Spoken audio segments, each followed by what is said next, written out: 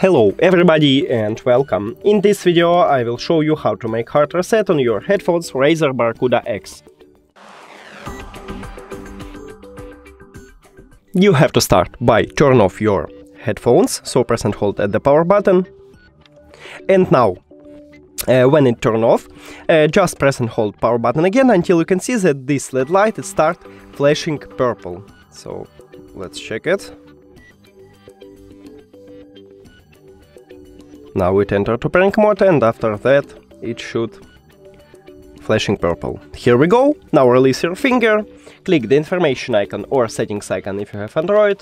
Forget this device, forget device. Also, if you have Android, don't forget to click pair new device, and after that turn on your headphones. Now click on it at the device list, and we did it.